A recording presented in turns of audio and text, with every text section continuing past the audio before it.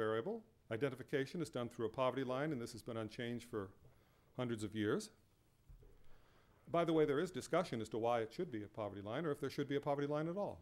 Angus Deaton was one who proposed that, said maybe we shouldn't have a poverty line. It seems like an artificial way of deciding who's poor. Maybe we should have fuzzy things. Maybe we shouldn't have anything. Aggregation, I'll talk to you about FGT. There's also a new paper out.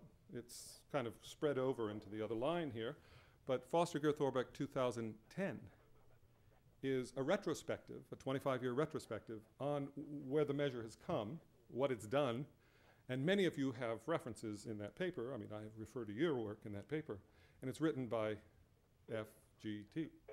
So we call it FGT2, I guess. Okay, unidimensional poverty. Example, we have a distribution. It's hard to see in the back, sorry about it, guys. 7, 3, 4, 8 is your, let's call it an income distribution. Poverty line, Z equals 5. Okay, so what is poverty? Let's see. Deprivation vector is given by G0. What is deprivation vector? It's simply telling us whether you're poor or not, according to the criteria. 0 if you're not poor, 1 if you're poor. The two middle people are poor. The head count ratio is the mean of this vector. So you have 2 people poor, 4 overall, 2 out of 4 is a half. So the head count ratio is a mean of this interesting vector, which I will generalize to a matrix in just a second. Normalized gap vector, the one that's trying to give you an idea how below the poverty line people tend to be. Well, there we invoke normalized gaps, and we take the poverty line minus the income over the poverty line. In the case of person 2, it's the poverty line, 5, minus 3 over 5, or 2/5. For the people who are not poor, it's still 0. There's your normalized gap vector, and of course, take a mean of that, and that's simply your poverty gap measure. Right? So this is why statistics work so nicely with the measures, so that everything's a mean anyway. Finally, squared gap. Square that same vector. Each entry is squared, so you get 4/25 rather than 2/5. Now notice the comparison between 2 and 3. It was 1 to 2 before, now it's 1 to 4. The person who is more poor has their poverty, focused upon more. It's given greater weight. The weight is the gap itself. So take this vector, take the mean of the vector, and you have the FGT measure too, the squared gap measure. So here is a nice brief introduction to unidimensional measurement. We know the great properties of this class. It's decomposable across population groups, which many of you have used. It has neat policy implications. As you go to higher levels of the measure, you have more interesting and more intuitive transfer properties defined. That's Bourguignon and Fields, neat little paper, and there have been tons of other papers that explore these properties for the measures. Okay. Well, there are, in going from single dimension to multi-dimension, I want to talk about some of the challenges before I actually do it. And to frame those challenges, let's look back at the reasons why we're moving forward into multi-dimension. Why should we extend? And how, if we want to, should we extend? And the important point is we want to keep the key features of a unidimensional approach that has been so successful over the years. Why should we accept dropping features that we had before if we're improving? So, why extend? I actually talked about that previously. How to extend, that's what I'll focus on, and that's where the challenges come in.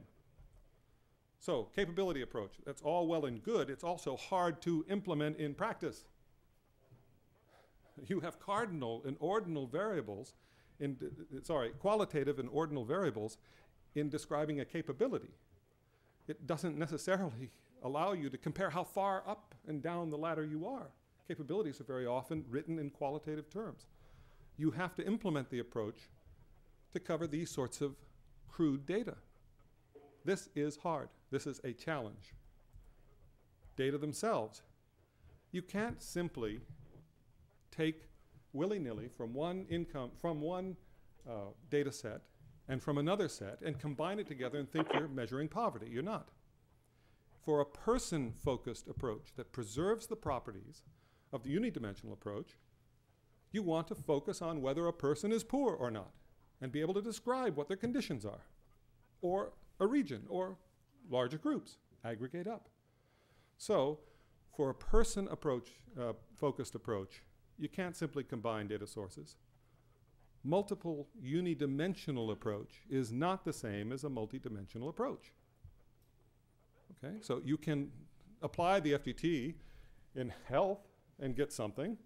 You can do like what we did and apply the FGT to calories in our original paper to get something, and many dimensions to get something, but it's where they intersect, which is so interesting and so policy relevant, I believe. So you need a single source household survey in order to do that, and that's a challenge. That's a challenge. Tools. Unidimensional measures, the first ones that I saw, happily thought that every dimension had the properties of income. And even as soon as you go to education, years of schooling, which I'll critique but then use, don't we all? Years of schooling is not education. It's a great cardinal measure, years of schooling, for years of schooling.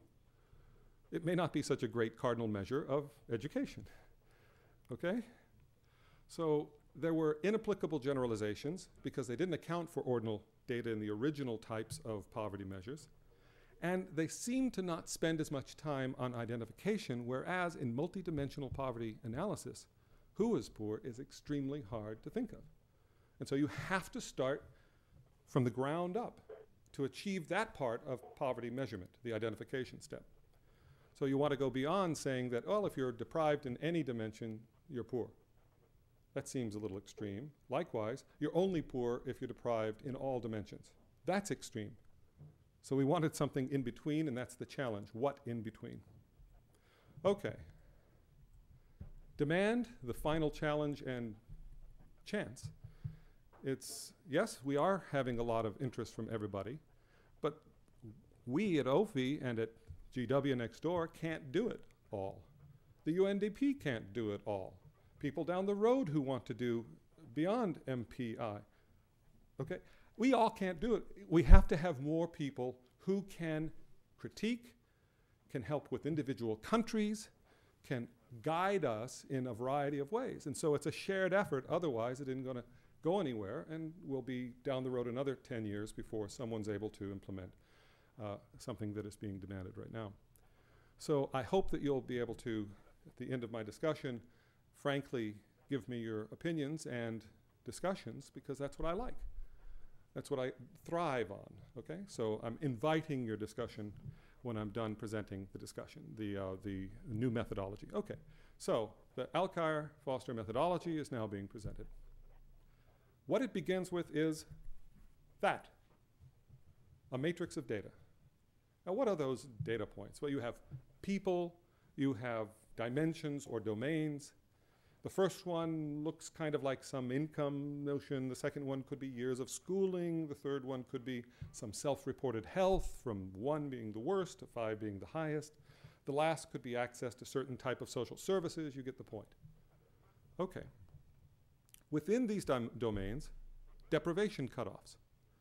I'm giving you this as an example. 13, 12, so you have to achieve high school, right, in order to be considered non-deprived in the second dimension.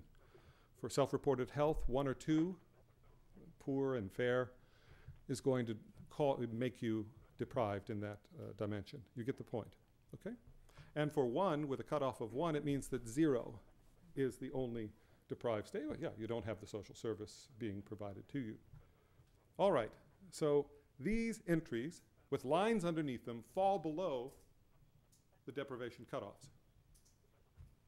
Okay, so person 2 is deprived in domain 2. Okay? Person 1 is not deprived in domain 1. Okay. So let's replace these entries. It's hard to see those lines underneath. Put a 1 there and a 0 for other people who don't have deprivations. And this is the so-called deprivation matrix, analogous to our vector we just had a second ago. I call it G0 for obvious reasons, because I called the previous one G0. All right, we can see that person 2 is deprived in dimension 2 and none others. Okay. Now, let's go back to the original matrix and think about an analogous construct to the normalized gap vector. For a particular domain, look at the cutoff, subtract the achievement, put it over the cutoff. That's all allowable within domain if you have cardinal variables. Again, I'm going back and forth. In order to go these next two steps, I'll have to have some notion of cardinality or else it won't work. Okay? So these other two measures require more. So the normalized gap is defined as such. Replace the entries with those gaps. To remind you, look at person 2, domain 2. It's 12 minus 7 over 12, and that is 0.42. Do the same for all of them, and you'll see this matrix will arise. Notice the ones for the social service. If you have a dichotomous variable to begin with, you're just going to get 0 ones anyway. Okay? All right, and you know the next step, square those. And we obtain these numbers. Go to the next step, right, which would be take the alpha powers. But I won't go there right now. I'll take you there later. So we have three matrices that I'm interested in here. The first matrix is the deprivation matrix. Second is normalized gap. Third is the squared normalized gap. Let's turn to the question of identification. Who is poor? Look at the indicator of who is deprived. Now, I would probably argue that the first person here is not poor, not deprived in anything. I might also argue that the middle person, the third person, is poor, deprived in every single dimension. It's those other folks that we have some trouble with, okay? And it's that which causes the problems for multidimensional identification. Well, one of the ways of thinking about identification in this framework, and I'm using 4 dimensions, 4 domains that implicitly have equal weight. Atkinson, in his discussion of how to do multidimensional stuff, says, make sure that you have dimensions that are approximately equally important if you can. If not, then we'll have to go do something else. But I'm going to start with that approach. So equal weight means that we could count the dimensions in which you're deprived and use that as a kind of index of your situation. Person 2 has 2 deprivations, 3 has 4, person 4 has only 1. Who is poor? The first approach that I mentioned before is a union-based approach. You're poor if you have any deprivation, so the ones with underlines are poor, the last 3 persons. The difficulties with this, of course, are that the single deprivation could be due to something other than poverty. I mean, there can be mistakes made for a variety of reasons. And this seems a little extreme, particularly if you have a large number of dimensions, to require a person to be poor if they are deprived in one. If that's the case, then we can't adopt this approach. By the way, the union approach, just for practical folks, predicts extraordinarily high numbers, which is why, even if you have cardinal measures and you apply cardinal indicators and you apply the measures that exist, you get extraordinary numbers many times.